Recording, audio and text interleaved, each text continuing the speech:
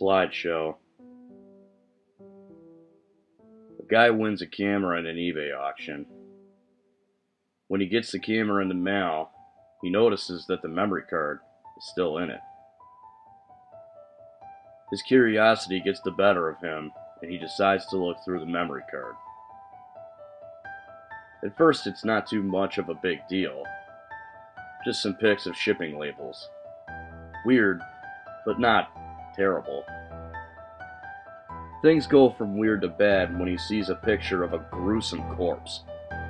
One that was obviously a murder victim. Things get really freaky when the last picture he sees is a shipping label of his address.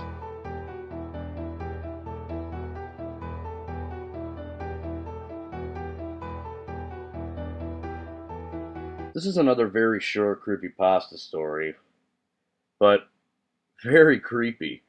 I mean, how screwed up would it be if you received something like this from an eBay auction? And I would know. I shop on eBay a lot. I've bought tons of things off eBay, so the idea of actually getting something like this, having this happen, it's really freaky. This is a story I'd highly recommend you guys check out. It's short, disturbing, and it leaves you feeling very unsettled. Check it out.